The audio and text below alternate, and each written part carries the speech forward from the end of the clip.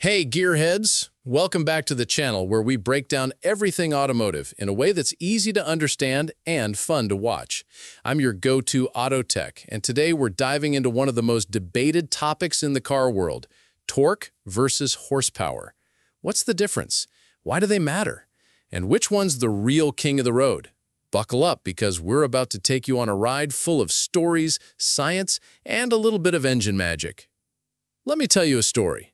Picture this. It's 1970 and my Uncle Joe is tearing down the drag strip in his Dodge Charger, a beast pumping out massive torque that pins you to the seat. Fast forward to today, I'm test driving a Tesla Model S Plaid, and its instant acceleration feels like a rocket launch. Both cars are fast, but they feel different. Why? It's all about torque and horsepower, and how they work together to make your car move.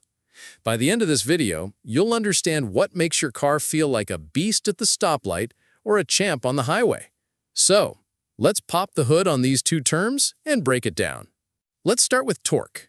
Think of torque as the muscle of your engine.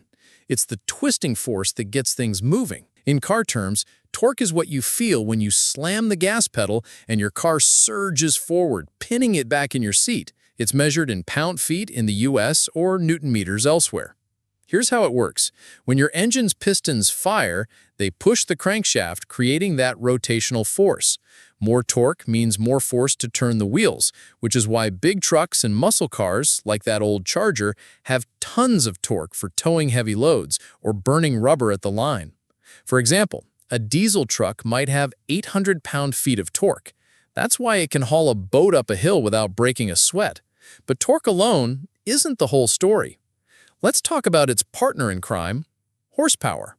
Horsepower is all about speed. It's a measure of how quickly your engine can do work over time. Back in the day, James Watt, the steam engine guy, came up with horsepower to compare engines to horses.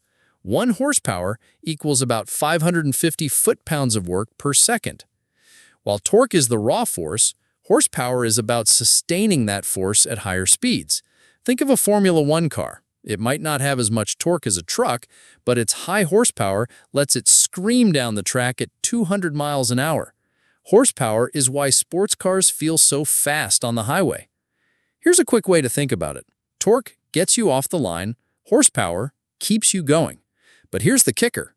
They're connected. Horsepower equals torque times RPM divided by 5252. This formula shows that horsepower depends on torque and how fast your engine spins, or RPM. That's why high-revving engines, like in a Honda Civic Type R, can produce big horsepower even with less torque. Let's bring this to life. Imagine you're at a stoplight in a Dodge Hellcat with 650 pound-feet of torque. The light turns green and boom, you're launched forward, tires screeching. That's torque at work. Now you're on the highway in a Porsche 911 Turbo S, cruising at 150 miles an hour. That's horsepower keeping you pinned to the pavement. Here's where it gets fun. Cars with high torque, like electric vehicles, feel instant because their motors deliver max torque from 0 RPM. That's why a Tesla can outrun a gas-powered supercar off the line. But on a long straightaway, a high-horsepower car like a Corvette might catch up because it's built for sustained speed. So, which is better? It depends on what you're doing. Towing? Go for torque. Racing? Horsepower's your friend. Daily driving? You want a balance of both. Let's bust a myth. Horsepower is all that matters. Not true. A car with tons of horsepower but low torque might feel sluggish off the line. And another fun fact, electric cars like the Rimac C2 have insane torque and horsepower, rewriting the rules of performance. Also, ever wonder why diesel engines have so much torque but less horsepower? It's because they're designed to run at lower RPMs, maximizing that twisting force for heavy-duty work. So, there you have it, folks. Torque is the grunt that gets you moving, and horsepower is the juice that keeps you flying. Together, they're the dynamic duo that defines how your car performs. Whether you're a drag racer, a track junkie, or just cruising to work, understanding torque and horsepower helps you appreciate the engineering under your hood. Which do you prefer? Torque or horsepower? Drop a comment below and let's start a debate. If you learned something new, smash that like button, hit subscribe, and ring the bell for more car tips and tricks. Until next time, keep your engine revving and your tires spinning.